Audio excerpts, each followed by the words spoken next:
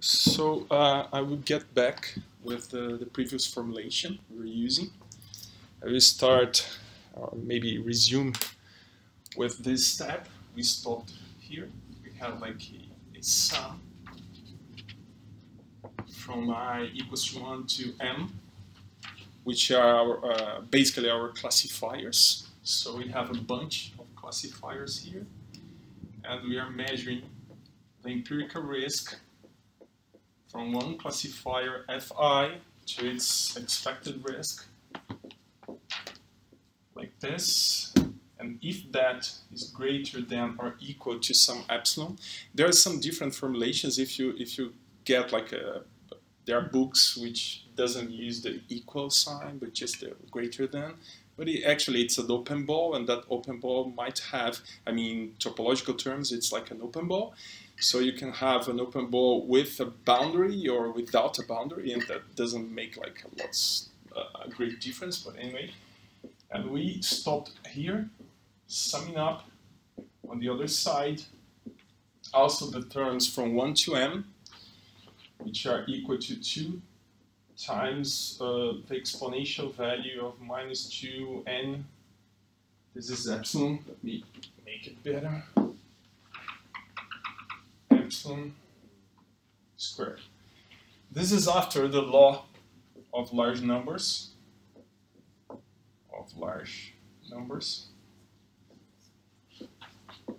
But actually, I just did not provide something that's very useful and very common to be used.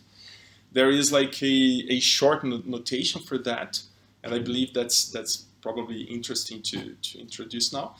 That notation is like this. We can say that Vapnik was interested in formulating the statistical learning theory like this.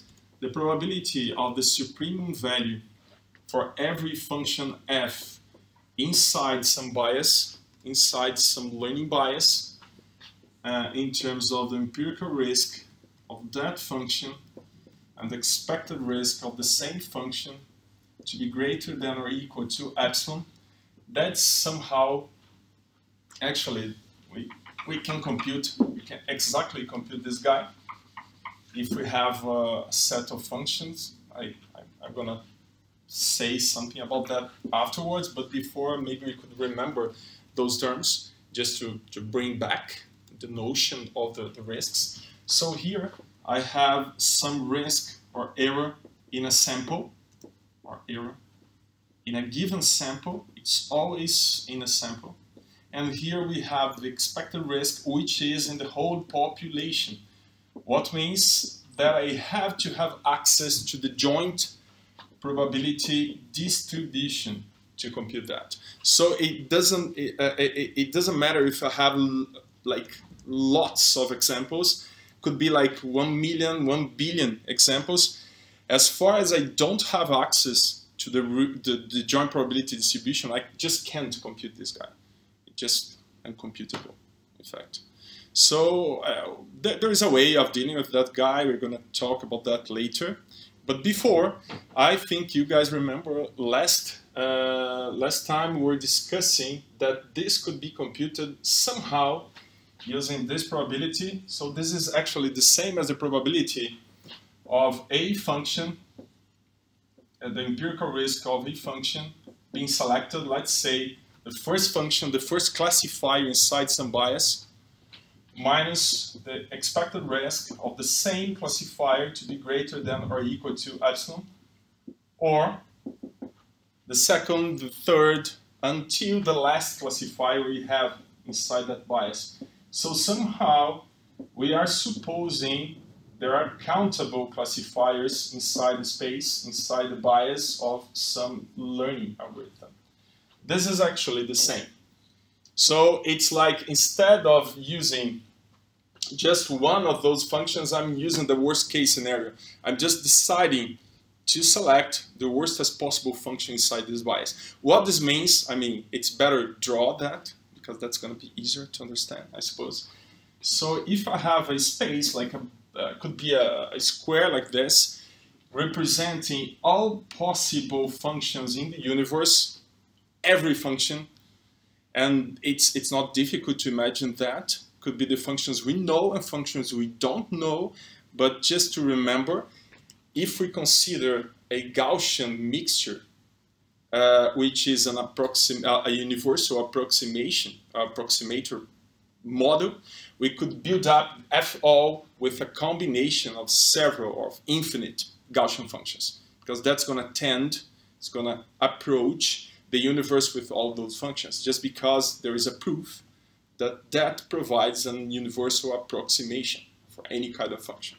So on top of that, somehow I select a bias.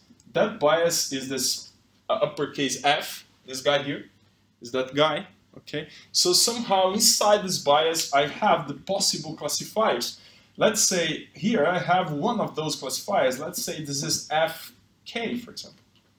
And that Fk could be like a hyperplane dividing the space. So on one side I have some positive examples, and I have negative on the other, and one is being missed somehow. So I lost. I don't have like the best as possible result for that, but that's a possible classifier. Somehow it's a possible classifier. So here we have all of them, and actually when we decide to represent in terms of the supremum value, we are comparing functions. That's the same as having, exactly actually, as having on one axis we have all those functions, all possible functions, all functions in F, in uppercase F.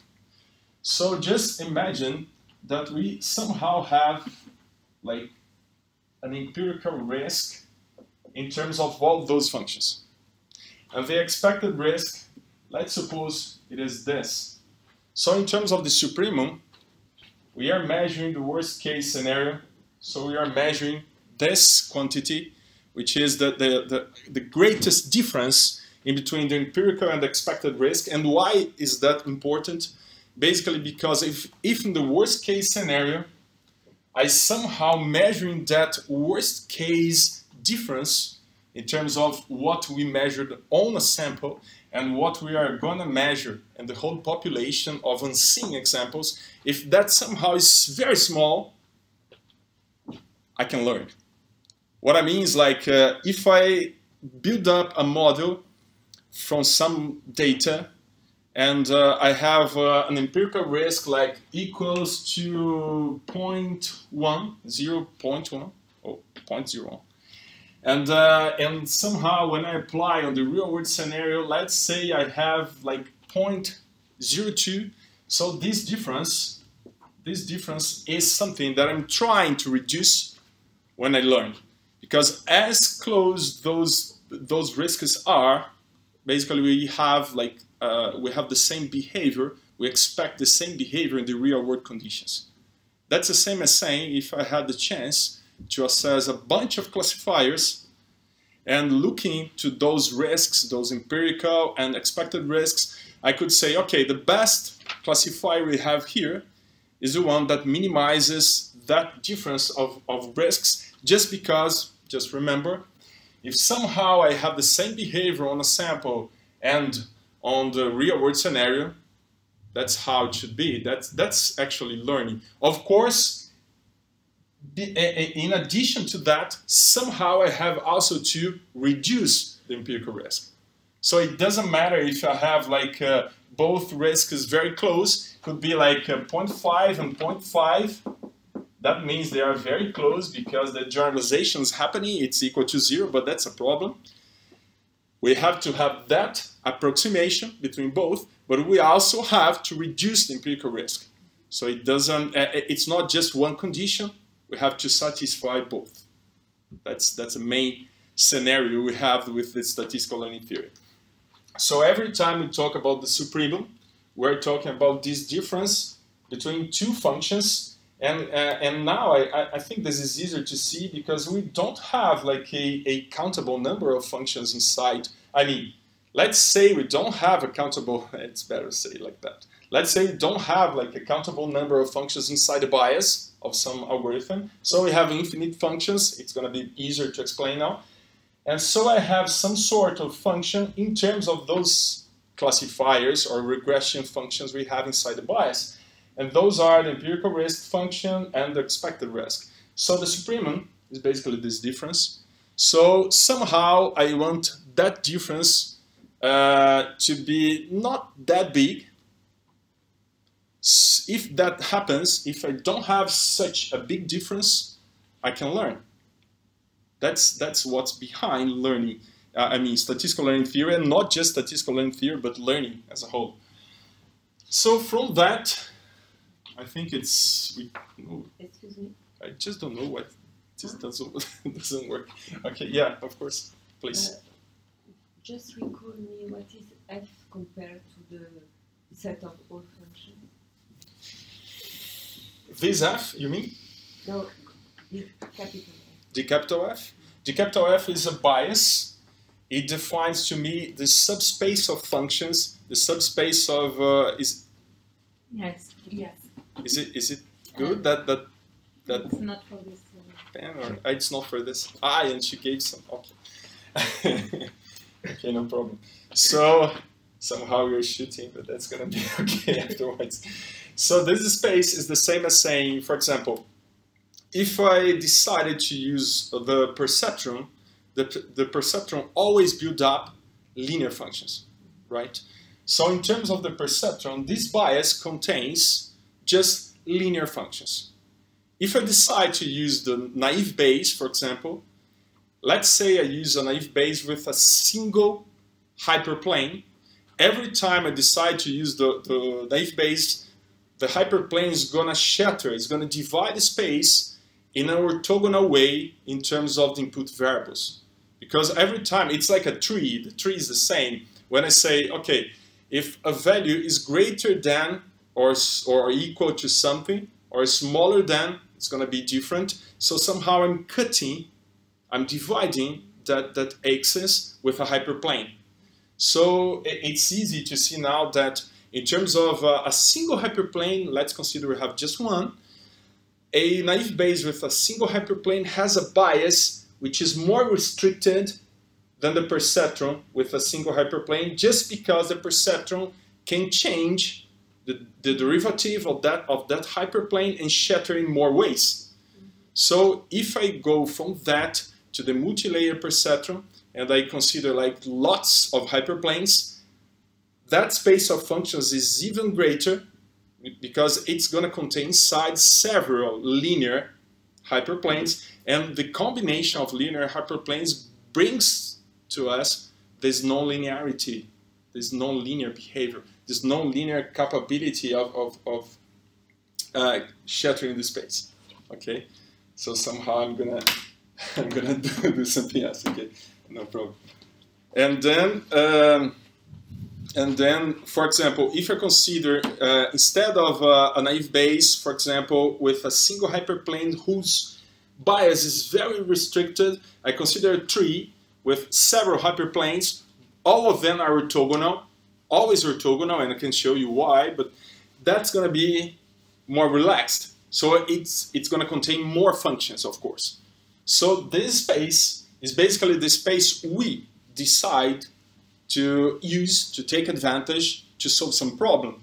So when I say, okay, I'm going to solve a given problem using multi-layer perceptron or could be a decision tree, and just after deciding which is going to be the technique, which is going to be the algorithm to be applied, I am somehow defining the bias. I am somehow making it more restricted or less restricted depending on the algorithm, and also depending on the parameterization, because it's not just about the algorithm, because I could use, for example, the same algorithm having a very restricted bias, like containing just a single function, or maybe on the other hand I could have like a very a different situation in which I would have like lots of functions and the bias would be less restricted. So both are possible. Let me see if we have like, okay, we have like this is probably gonna work.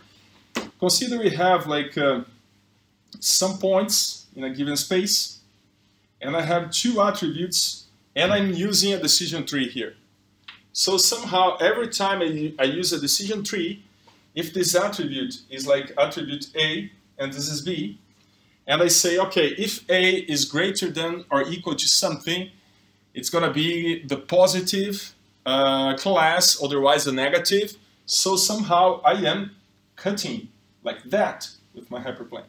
So I am building up a hyperplane on top of that space, which is always orthogonal to that axis, that particular axis, right? So if I decide to use, for example, two hyperplanes here, like one here and another here, those, in the case of decision trees, they will be orthogonal to that particular axis, to this axis in this case. In terms of the multi-layer perceptron, that doesn't happen. We have something different. We have a hyperplane with a derivative in terms of all possible variables, right? So it could be like something like this, or something like this, or something like this. It doesn't matter. It's going to change. So that makes an algorithm like multi-layer perceptron, or maybe like let's extend. It's going to close eventually.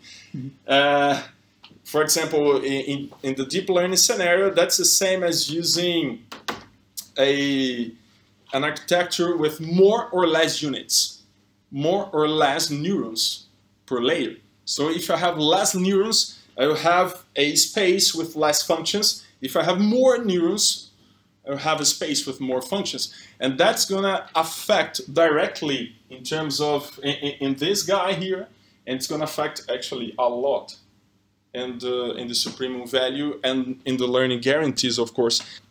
So this probability of the supremum value for all functions, that's the same as saying that for all functions inside some algorithm bias, this is the same as empirical risk and the expected risks, the difference in absolute value, just because it doesn't matter if it's negative or positive, it's just a difference, it's just a distance, that's why. Greater than or equal to some epsilon, that's going to be less than or equal to... It's recording. Sorry? It's recording.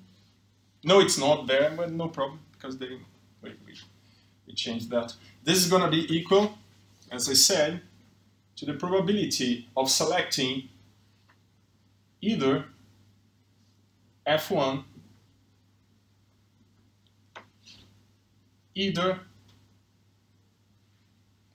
or a second classifier inside the same bias, F2, or until the last. Let's say we have a countable number of classifiers or regression functions inside that bias, just because that makes things easier to understand now. And that's going to be the case afterwards, not now. Okay, so this is equal, and I think you guys remember last time I was discussing that the law of large numbers is valid since I select a function like f1 out of the bias, out of the whole space of functions f I have here. So if somehow I select f1, just without considering data, I mean, the law of large numbers is valid. If that f is selected by our classification algorithm, somehow biased by data, the law of large numbers is not valid. So in that situation, as I am using all possible classifiers inside that bias, the law of large numbers holds. So the law of large numbers holds here. So as it holds, I have that for every probability like this, it's gonna hold. But before that, somehow I need to simplify this probability. And what I did last time with you was this. This is the same as a space where I have, for example, areas, and some of them have intersections. So let's say I have an area A, B, and C here, and here they have some sort of intersection. So in terms of probability, if I have either this or this or this happening, and here also either A, B, or C happening, the total probability is going to be always upper bounded by the sum of all those probabilities, by the sum of A of the probability of A plus the probability of B plus the probability of C. And in that situation, of course, I'm getting an upper bound. I'm just considering twice all those intersecting areas. So it's an upper bound, maybe far from the ideal, but it's still an upper bound. That's what Vapnik did. So Vapnik did this. Okay, so this is upper bounded by the sum of every function, the probability of every function. So from that, from Fi, okay, and here we have the expected risk to be greater than or equal to some epsilon.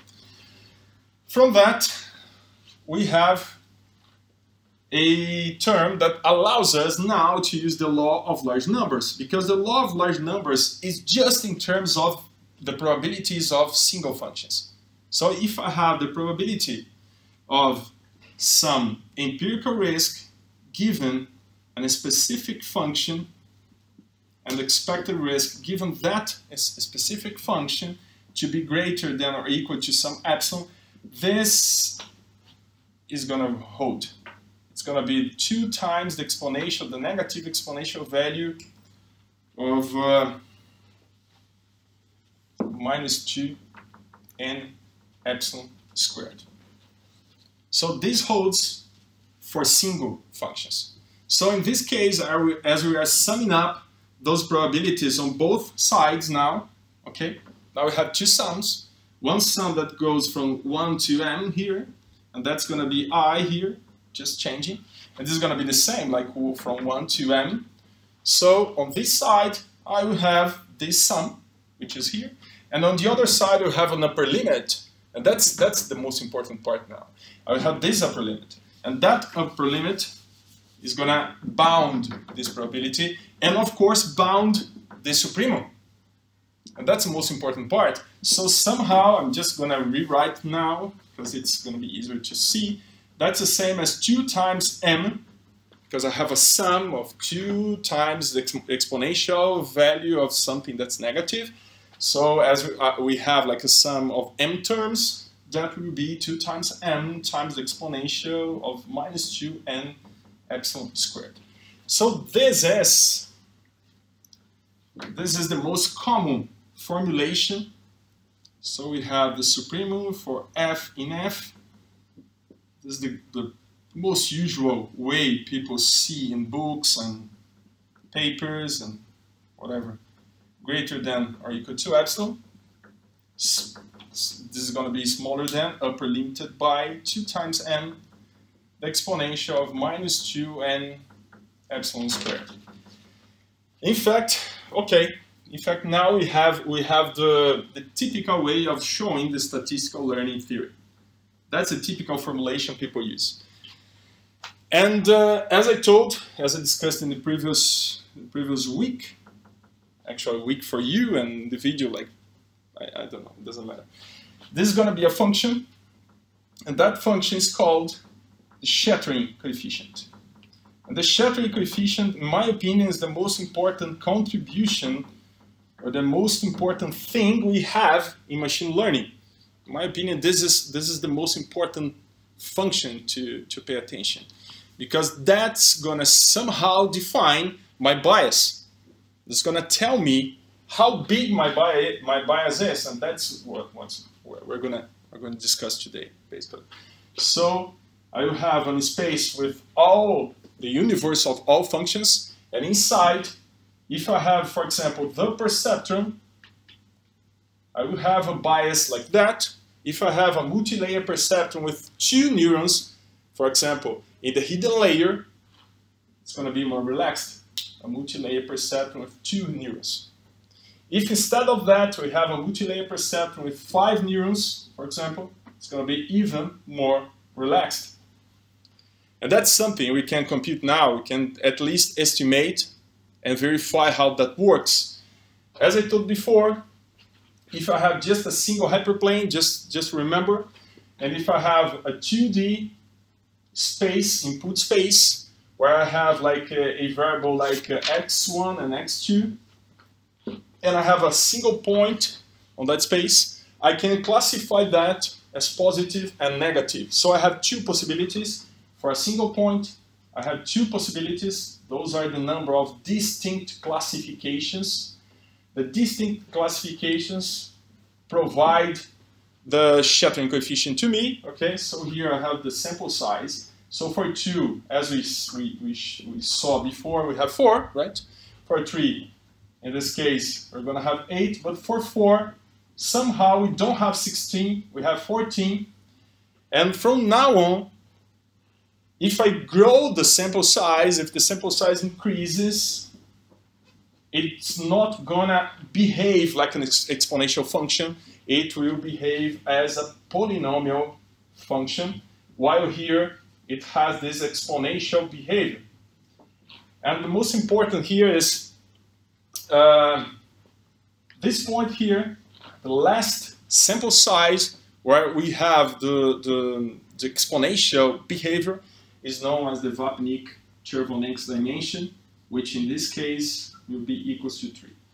So in that scenario, now I think we better estimate some shattering coefficients. I will start by estimating the shattering coefficient for the perceptron, and then we could compute for the multilayer perceptron, for a multilayer perceptron with more neurons, so we can somehow understand how is that going to influence this equation.